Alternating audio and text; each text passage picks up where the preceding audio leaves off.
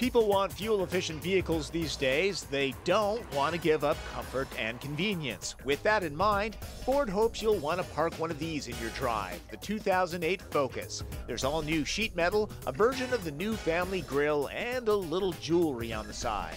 Ford is a worldwide company, so not surprisingly, the Focus nameplate is also sold in Europe, but this car is not the same one they get across the pond. If you were waiting for the well-received Euro version, sorry, you're going to have to wait till the next generation when it becomes a true world car. The best business decision in the company was to continue with the current platform, but we feel we have very, very solid products. Now, on into the future, those architectures will probably converge into one global one, but we feel we have a really good proposition here with the new Focus. The US model uses a revised platform from the outgoing car. The 140-horse four-cylinder is a carryover. The four-speed automatic gets some improvements.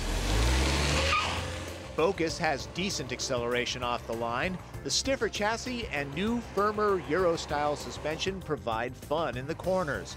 Ford engineers boast the cabin is quieter than the competition. I'd have to agree.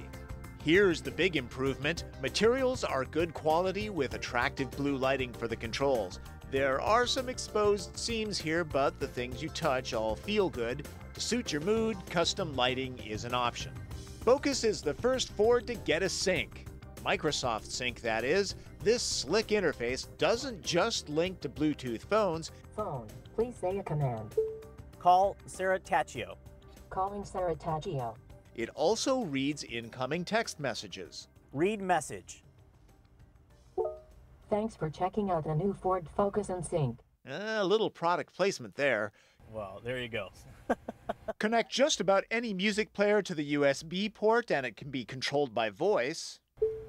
Play genre rock. Or by this wheel. Sync can even control flash drives full of MP3 music. When you look at the demographics of this vehicle and their penchant for wanting to stay connected and using technology to do it, it's a great way to get it started with a real critical mass and then work its way up. We did it to focus on what the customer needs were.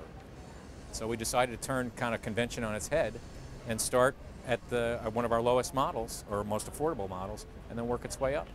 There's side curtain airbag protection and torso units for the seats. These chairs, heated leather in this case, are a big improvement over the ones found in past Foci.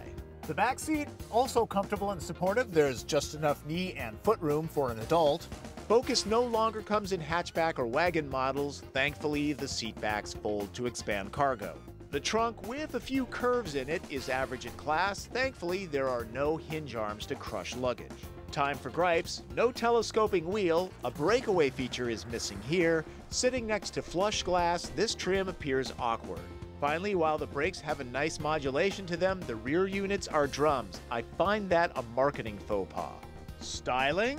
Well, I like the idea of this crease flowing into the front fender applique, as Ford describes this piece here, but I find the overall design busy. Taillights that don't blend into the trunk lid make the Focus appear narrower than it is.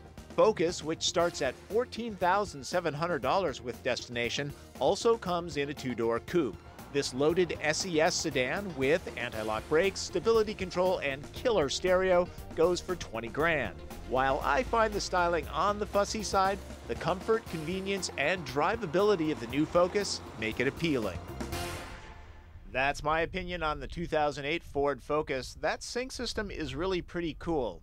If you want to read more, go to the website www.nwcn.com/autos. And there's a link to my email there. Go ahead and write me if you've got questions. That's Drive. I'm Tom Volk.